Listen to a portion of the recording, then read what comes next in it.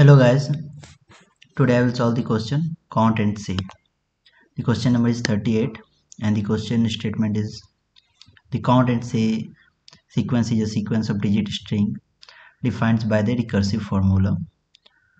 The question statement is very confusing, so I will explain you with the example. You will understand better. Okay, so I want to explain you first this thing, these 2 points. What is this one? So count and say of 1 is 1. You can remember this. Count and say of 1 is 1. Now for the another digit like n or n minus 1, first understand this one. If there is a digit like 3 3 2 2 2 5 1, and we can write like this, right? See, how many times 3 are here? 2 times. 2 times 3. Now how many times 2's are here? 3 times 2's, right? 1 times 5 and 1 time 1, right? So we can write 2 3 because it is 2 times 3 is 2 times, right? Now 2 is 3 times here, sorry, here 3 is 2 times, 2 is 3 times, 5 is 1 time, 1 is 1 time. So we can write, if we will concatenate all these, we will get 2 3 3 2 1 5 1 1. Okay, now what is the second point? That is count and say of n. Let me erase this one first. If we need to find count and say of n, here it is written, if we need to find the count and say of n, if this value is count and say of n minus 1, then this will be the value of count and say of n. So for this we need to get the n minus 1, count and say of n minus 1, and for the count and say of n minus 1, we'll have to find the count and say of n minus 2. Like this we will get till when n minus this value will be 1, right? For that we will have 1.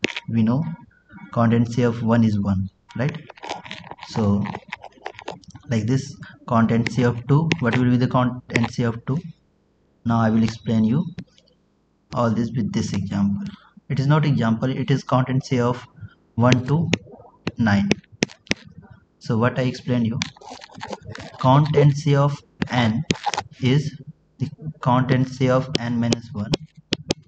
When we will write count and say of n minus 1 in this form, like by counting the number of digits in that letter, in that string of digits, we can get the count and say of n, right?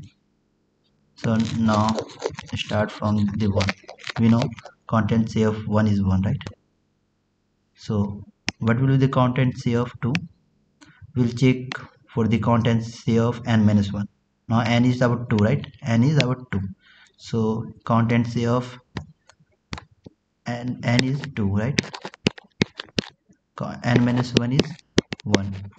So we will check for this one. So how many times 1 is here? 1 time. So 1 1. Now for count and say of 3, we will check for 2, right? We will check for 2. 2 times 1, 2 times 1, right? Here it is written 2 times 1. Now n equal to 4. Now we will check for n minus 1, that is 3. Here 1 time 2, 1 time 2, 1 times 2, and 1 time 1. So we will write this. Now if we have n equal to 5, we will check for the n minus 1, that is 4. 1 times 2, 1 times 1, 1 times 2, 1 1 1 2, and 2 times 1. Here 2 times 1, right? 2 times 1. So we can find the count and say of any digit or integer like this. They will give us an integer, like here they will give us n equal to 4. They gave us, and we have returned 1 2 1 1. How? For the count and say of 1 1, count and say of 2 is 1 1 because 1 time 1. Count and say of 3 is 2 times 1 because here 2 times 1 is here. and in n minus 1. For the constancy of n equal to 4, we'll check for constancy of 3. Here 1 times 2 and 1 times 1. So we have got 1 2 1 1. Okay, now we have understood that what we need to do, we need to check the occurrence of digits in the n minus 1 constancy of n minus 1. So we are doing same thing again and again, so we can use recursion, right? So we will start from the n equal to 1 and we will go till n equal to n, right? So we can find our answer like this. In each uh, in each time we will, in each function call, we will, what we will do, we will count the number of each digits and we will return the answer. So it is our code. Now I am explaining you with the example. Content say of 4, say n equal to 4, answer will be 1 2 1 1. So first, why it is here string previous is 1, because when we will start, there will be no value, no previous value. For n equal to 1, we are assuming it is already given, that is 1. We know that constancy of 1 is 1, so we are giving in the start. So now if n equal to 1, return previous. If n is equal to 1, we are getting 1, we will return the 1 because the constancy of 1 is 1. And this is also the base case. When we will go, we will call n minus 1 and again n minus 1, because it is recursion, right? So in the last we will get, one time we will get 1. At that time our answer will be this one. So now I'm explaining you. So first, our n is 4, right? Here 4, n is 4. Now n is not equal to 1, so this will be neglected, right? Now forget this one right now, why we have written this.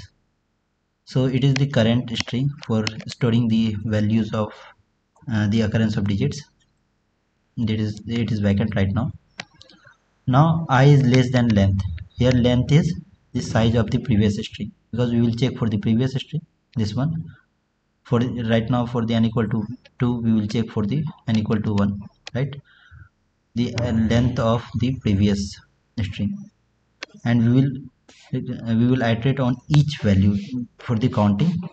Like if it is 1 to 1 1, we will iterate on each integers to count the number of occurrence of each digit. Like first we will go on 1, we will check whether this one is 1 or not. If it is not 1, we will simply return 1 1. Now we will go on 2, we will check whether it is 2 or not. If it is not 2, this is not 2, we will return 1 2. Now we will go for again on this number, it is 1. Now again this is 1, right? So we will return 2 1, because 2 times 1 is here, right? So we need two variable, because first one will be the one which will count, we will go on each number. Like we have stored 1. Now we will check whether it is equal to this one or not. It is equal, so we will now go on this 2, right? 1 2 1 1. Now we will go on 2, we will check whether it is equal or not. It is not equal, so we will return 1 1. Like for this example, n equal to 4, I will explain you the codes. That is 1 2 1 1. I have explained you. This one is this line number 4. Now line number 5. Right now forget this one, forget this line. Line number 6 is for the storing the answer value for the n equal to 5. We will check for the n equal to 4, that is n minus 1 of n equal to 5, right?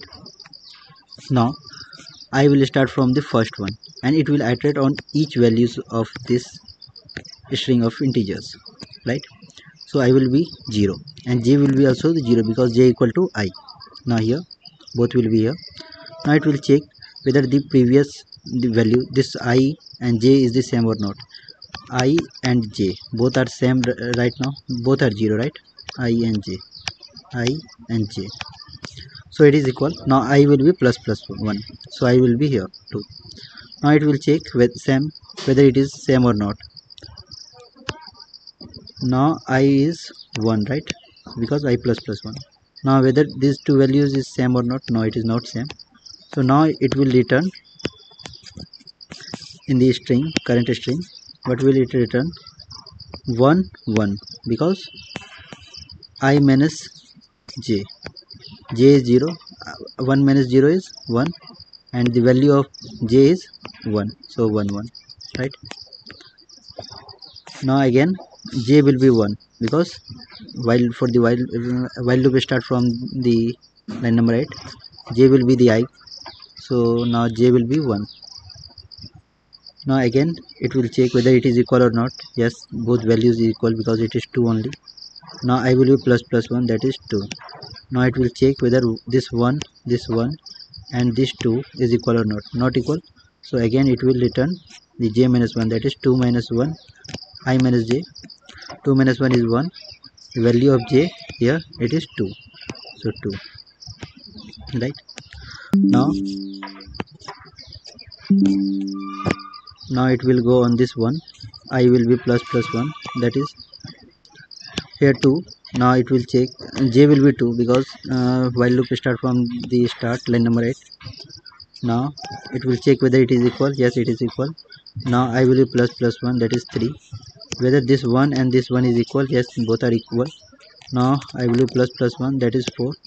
Now this condition I is less than length is the length of this string, that is 4, right, 4.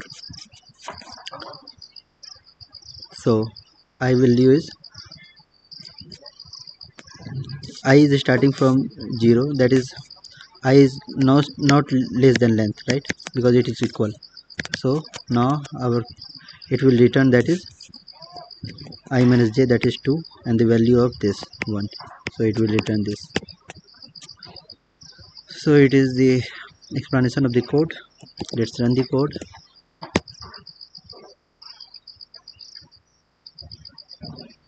Thank you, it's running.